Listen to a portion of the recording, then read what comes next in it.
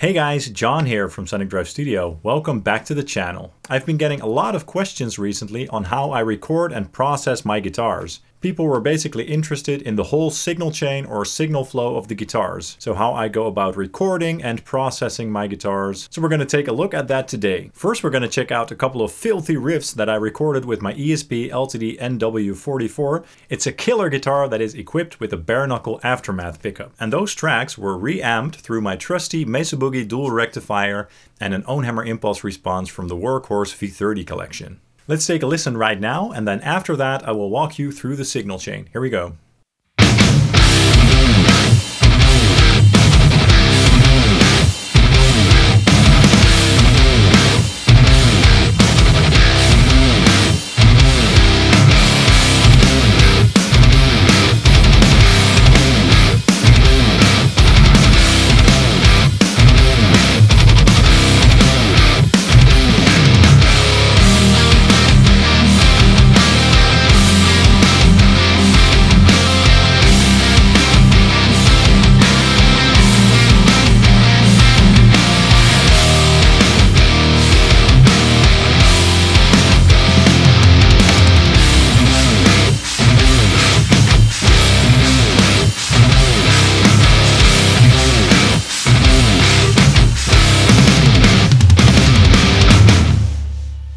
Alrighty, a pretty thick and nasty rectifier tone, eh? I love it. Okay, so let's start at the beginning. What I always like to do is record my dry DI tracks alongside my processed or amped signals, just so I'm able to reamp the guitar parts when the recordings are done.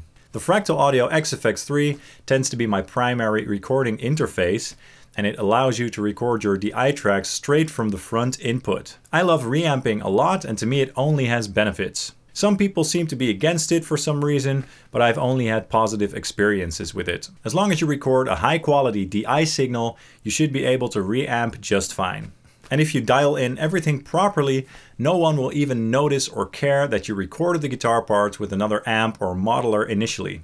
So often when I record, my guitar goes straight into the front of my XFX3. And remember, like I just said, that allows me to record my DI tracks alongside the processed signals. But note that I also often like to record my guitars with my Line 6 Helix Rack or HX Stomp, because I just love the amp models and effects of those units. So whenever I like to record with those units, I just plug my guitar straight into the instrument inputs and record everything straight into my DAW via USB. All my modelers and sound card devices, including my Line 6 devices and my XFX3, are connected to my computer via USB, so I can always record directly with as few AD or DA conversions as possible. I even bought a couple of SPDIF cables so that I can connect my Kemper digitally to my XFX3. Sometimes when I get into my creative mode, I like to plug my guitar into one of these things. It's like a little true bypass pedal switcher. It's the Pole Position by Vailton. It's quite affordable, but it works very well for me. This helps me to leave all my favorite pedals connected without having to run the signal through all of them. In that case, the guitar goes directly in and out of the switcher and into my recording interface. In the case of the riffs that I just showed you, I used my XFX3 to record my DI signals, and I used that as my primary audio interface. It's a very flexible device when it comes to recording and reamping guitar tracks through external hardware like amps. It has a bunch of in and outputs that you can use for various things and route however you'd like. Here's the basic preset that I'm using here to route the DI signal from the DAW through my amp and load box. The input signal is being fed from the DAW via USB into input 1. From there it's routed to output 3. Output 3 is going directly into the amp this time, so no pedals up front.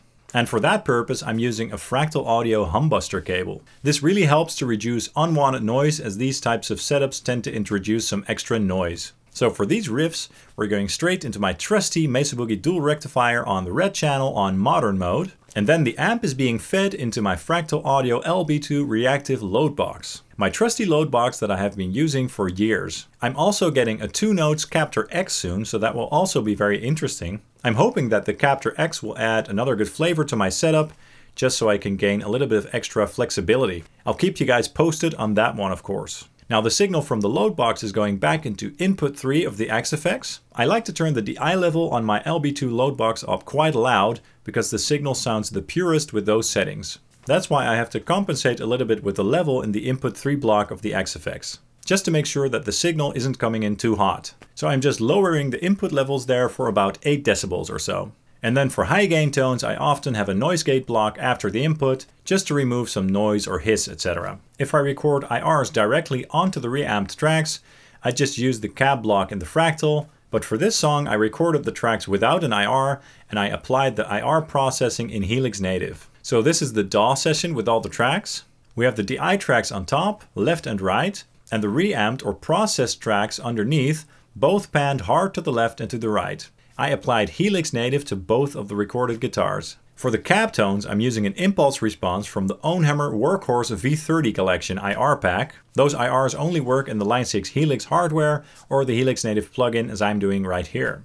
I'm using the 412 oversized cabinet with the V30 modern option and the high gain mic mix for that bright and chunky modern sound. I've also used Helix Native to apply some very subtle room reverb with the Legacy reverb block. Helix Native can be a very handy sort of hub for processing your guitars, since it's easy to automate and it has so many cool and unique effects. For this song, I punched in a subtle delay on the higher chorus riff just to give it some ambience. And that effect is turned on by automation via the snapshot feature. And then the two guitars are being routed into the guitar group track. Here I applied some subtle processing as well. We have the Slate Digital Virtual Tape Machines and the VCC. Those add some very subtle analog flavor that basically help to glue the mix together. And in this Slate SSL EQ, I'm doing no EQ aside from a simple high-pass filter at around 82 Hz, just to clear out some mud and to make room for the bass guitar and kick drum. So I almost never ever add EQ to my guitar tracks at all. If I don't like a sound that I'm getting, I just prefer to go back to the amp and tweak the EQ and gain, or maybe change the IR out. It just sounds much more natural to me than EQing it. So this setup is super flexible to me, and it basically allows me to come up with some killer guitar tones fast. Alright folks, that's all for this video. I hope it was helpful and enjoyable. Thank you so much for watching. Please drop a comment and a like below, and if you haven't already, please hit subscribe along with the bell, and you can also follow Sonic Drive Studio on Facebook and Instagram. Thank you so much, and I hope to see you in my next video. Cheers!